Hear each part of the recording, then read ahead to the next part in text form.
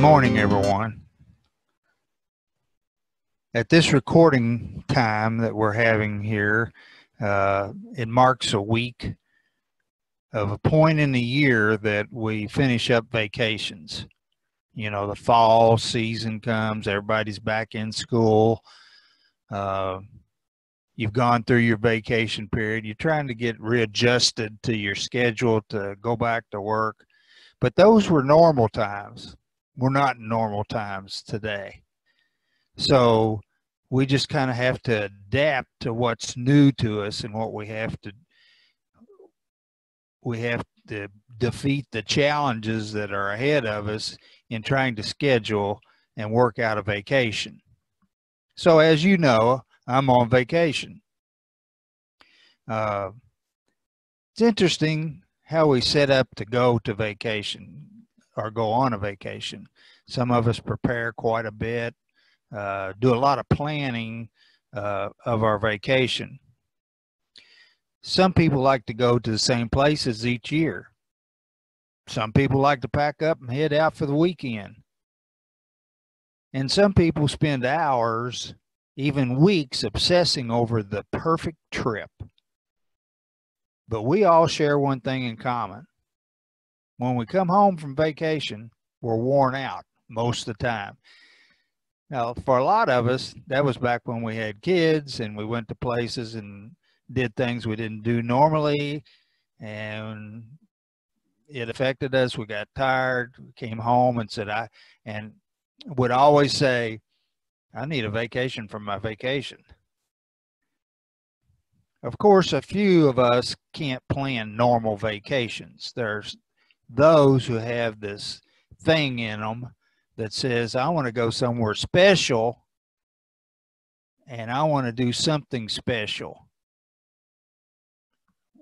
It's fascinating. There's a travel company called Black Tomato.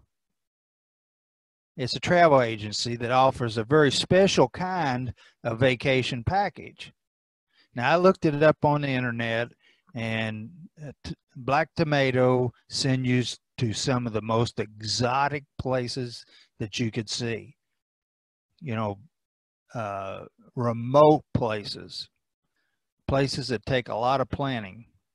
And Black Tomato planning this for you is not cheap.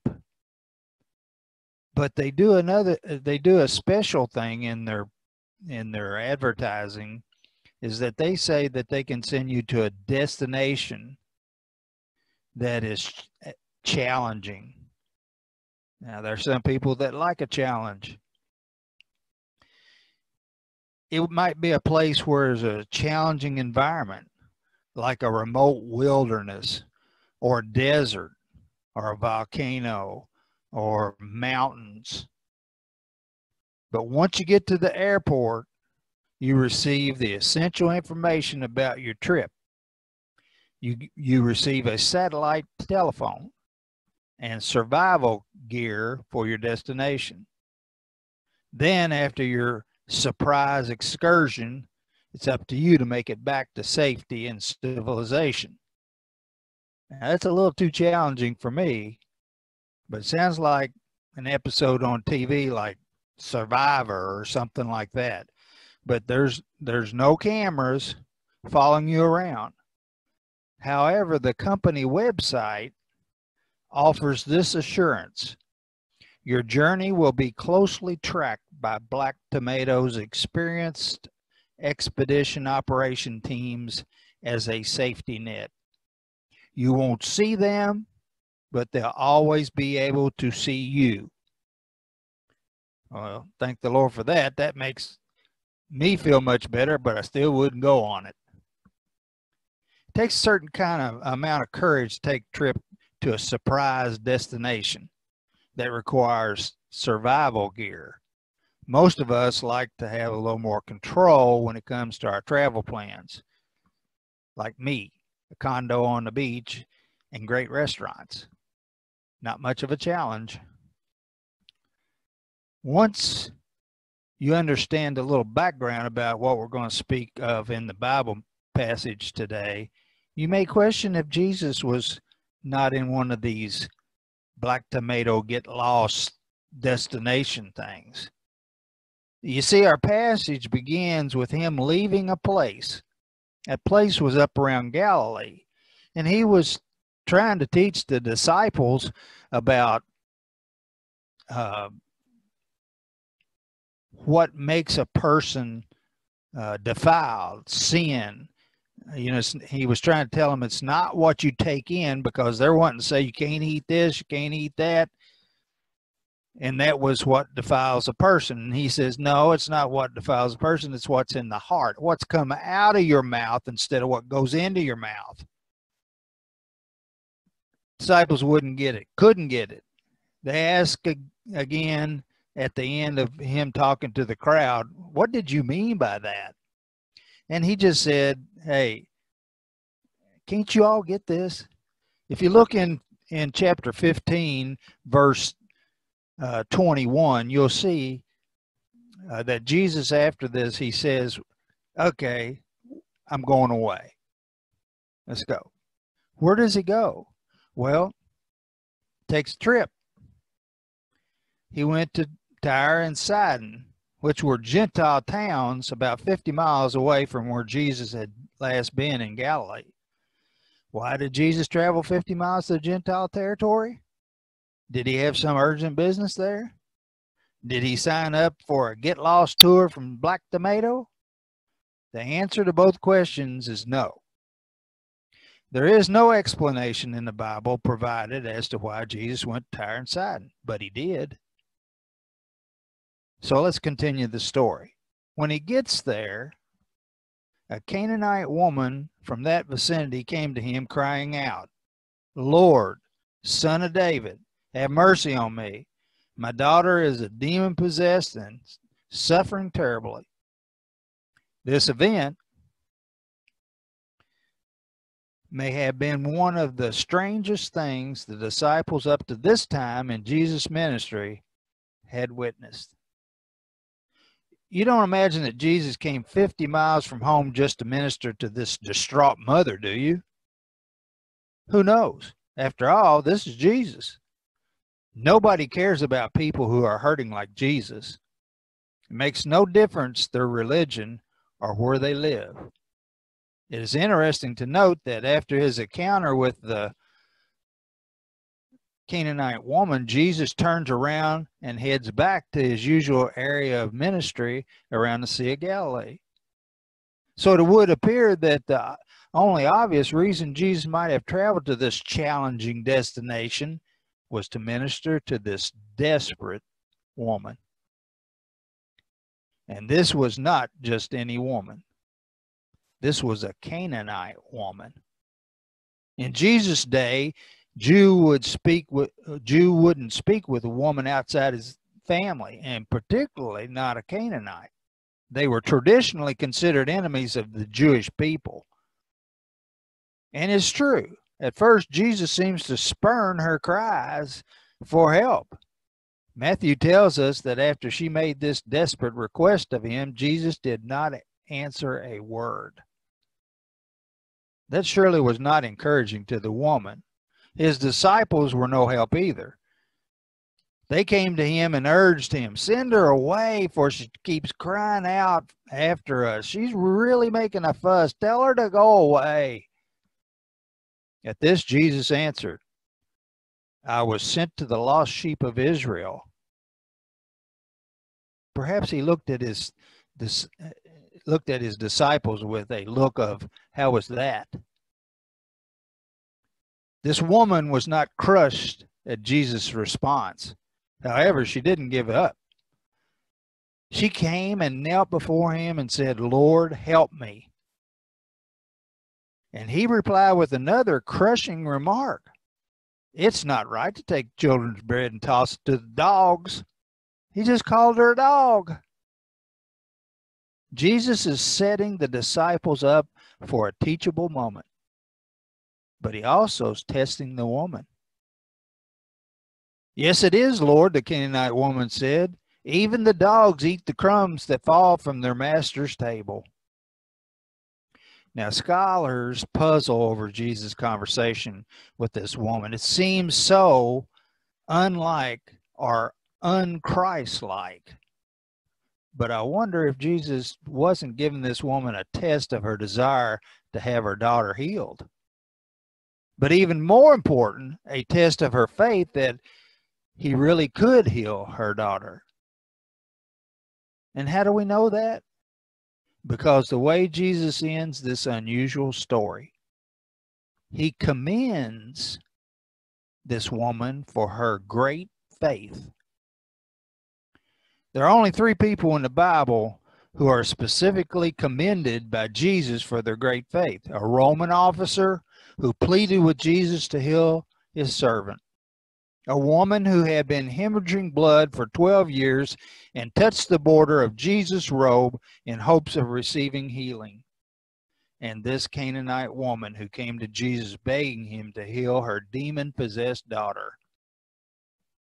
Funny thing is that none of these 3 people had the right, according to Jewish law, to approach Jesus with a request for help.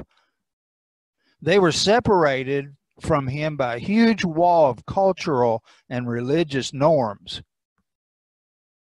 We've already mentioned that the Canaanite woman's lowly status, but the woman hemorrhaging blood was ritually unclean due to her bleeding and shouldn't have been having touched Jesus' border of his robe at all. As for the Roman officer, he was a representative of a Gentile government which oppressed the Jewish people. By the law, none of these 3 people had the right to bring their desperation to Jesus. But Jesus didn't reject them or correct them. In fact, he commended each one of them for their great faith. I don't know about you, but Jesus' definition of great faith looks different than mine. I usually equate great faith with courage and self-discipline or sacrifice. Superhero saints, not desperate people pushing their way into Jesus' presence. Desperation is a scary state of being. Desperation can drive us to make unthinkable, bad decisions. Really bad choices in life. Many of us know what it's like to feel desperate. Just like the Roman officer and the bleeding woman and the mother with the demon-possessed child, the agony threatens to overwhelm them, and it overwhelms us. We feel like we can't breathe. There's a popular phrase, desperate times call for what? That's right, desperate measures. Desperate times call for desperate measures. Perhaps a more helpful phrase would be desperate times call for Jesus. That's the real truth of the matter. In Australia in 2007, an episode of a television series called Mayday, and you imagine this is like you're out in the ocean and you're calling in Mayday, Mayday, we're sinking. Desperate times. But this particular program was interrupted by a frightening technical glitch. For 6 minutes on that show, a haunting audio loop played in the background. It was the sound of a voice repeating over and over for 6 minutes. And the voice said, Jesus Christ, help us all, Lord. Jesus Christ, help us all, Lord. For 6 minutes it said that over and over. Jesus Christ, help us all, Lord. An investigation to discover what that or about that audio loop was from a news program, and they found out that it was from a news program the previous year about an insurgent soldiers firing on civilians in a foreign country. In such a setting, such a prayer would certainly be appropriate. Jesus Christ, help us all, Lord. However, the investigation did not reveal how an audio loop of that desperate prayer happened to interrupt a national broadcast for 6 minutes a year later. The Bible passage about the Canaanite woman shows us that desperation doesn't qualify you for having great faith. Neither does your gender or social status. All that's required is the willingness to bring your desperate need to Jesus. It's interesting, this woman wasn't from the Jewish faith, and she addressed Jesus as Lord. The word she used refers to one who is supreme, a master. How did she know? Even when Jesus' own disciples weren't sure of his claims, this foreigner recognized who he was. She knew that the power of life was in his hands, and somehow she knew he was her only hope. How many times have we tried to take matters into our own hands, only to find the situation is not within our control? Anne Lamott, a New York Times best-selling author, has said that her prayer every morning is, "Help me, help me, help me." Her nightly prayer is, "Thank you, thank you, thank you." In between those two prayers, she says, is an occasional wow prayer when she is suddenly aware of God's work in her life, in her daily life. The Canaanite mother and Anne Lamott could understand each other's prayer life. Help me, help me, help me. That's a legitimate prayer. Sometimes it's the only prayer that we can manage. And notice that the Canaanite woman brought her desperation to Jesus, even when he initially responded with silence and then seemed to turn away. Some people read this passage and think Jesus was being insensitive to this mother's pain. But remember, it may be that Jesus did come on foot to this faraway Gentile town 50 miles from his home just to meet this one desperate woman in need. Even more impressive, he came from the right hand of God to this lonely planet to help us all in our times of desperation. Desperate times call for Jesus. In 2015, Kate Bowler was diagnosed in stage 4 cancer in her abdomen. She was a divinity professor at Duke University and the mother of a 1-year-old son. Kate and her husband was devastated by her diagnosis. In Guidepost magazine, Kate writes of how she always thought she had a deal with God, a quid pro quo, if you will. That's a phrase that's been bandied around quite about for the last 3 years. It means a favor or advantage granted or expected in return for something. Quid pro quo.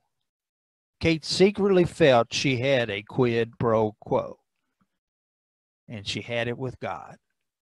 She grew up as a good Christian girl, working hard, keeping all the rules.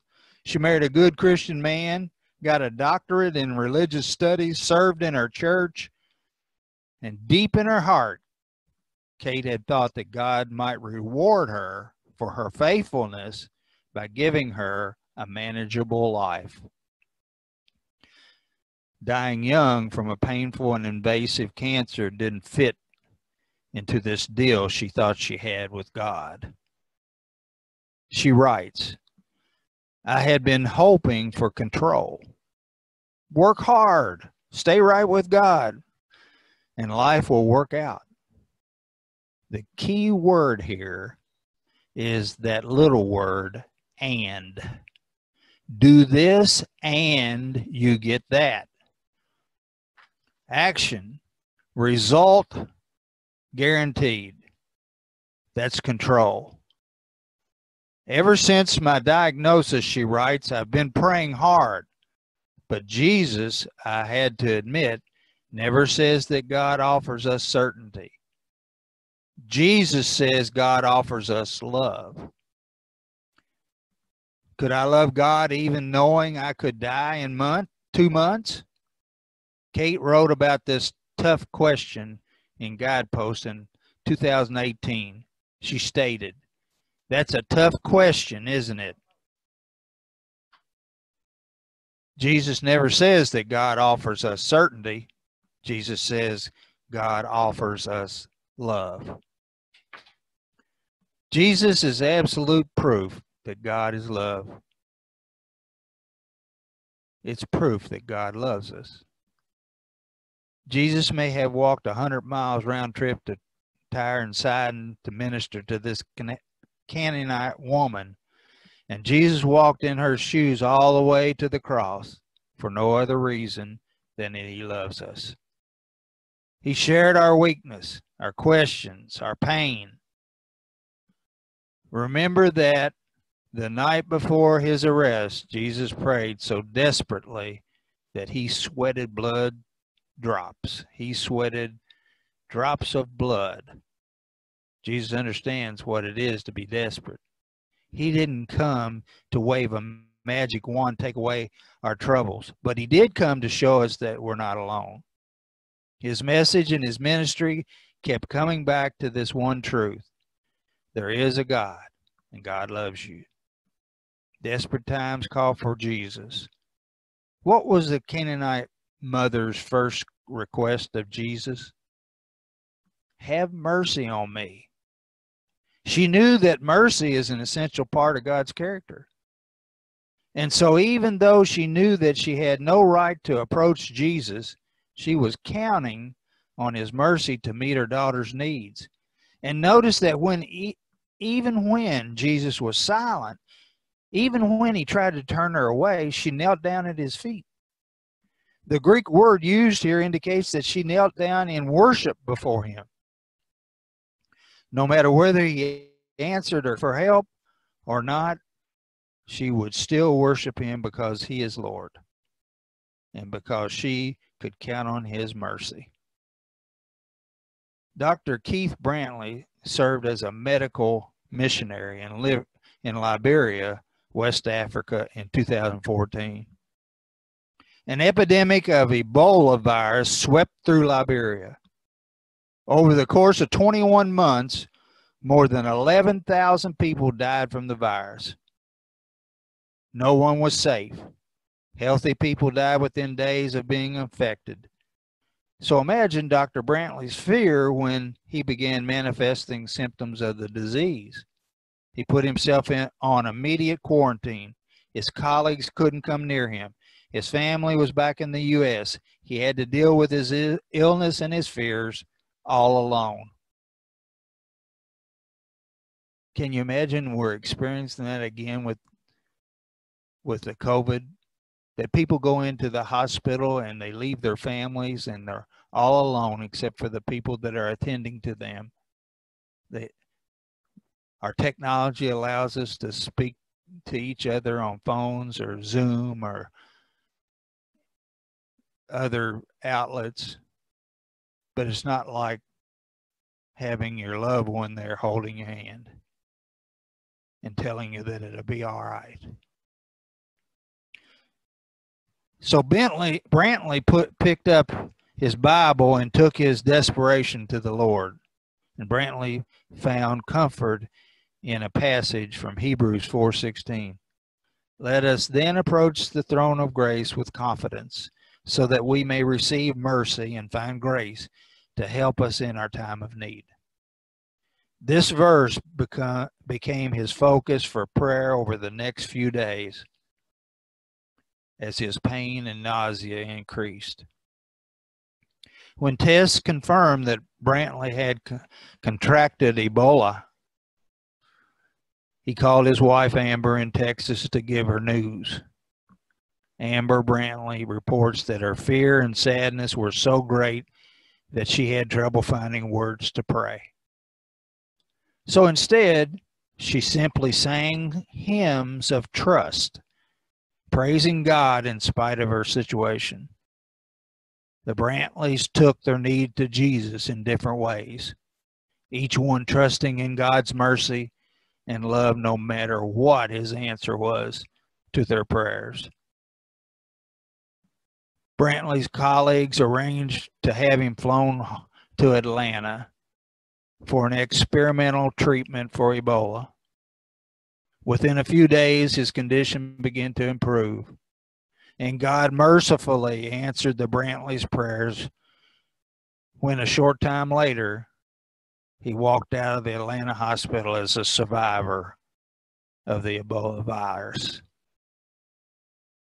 Of course, not everyone who trusts in Jesus and suffers a serious disease walks out of the hospital cured. If they do not walk out of the hospital cured, however, that does not mean their prayers were in vain. If they do not walk out of the hospital cured, they walk into the arms of Jesus with a new perfect body made whole at last. Jesus complimented this Canaanite woman for her great faith. Great faith is pretty simple, at least by Jesus' standards. Bring your desperation to him and trust him in God's love for you. The God who gave up his power and majesty and ultimately his life to save us from the power of death loves you too much to ever turn you away. Desperate times don't always call for desperate measures, but desperate times always calls for Jesus. God loves you. He always has, and he always will. Don't ever forget that when desperate times comes your way. And all God's people said, amen.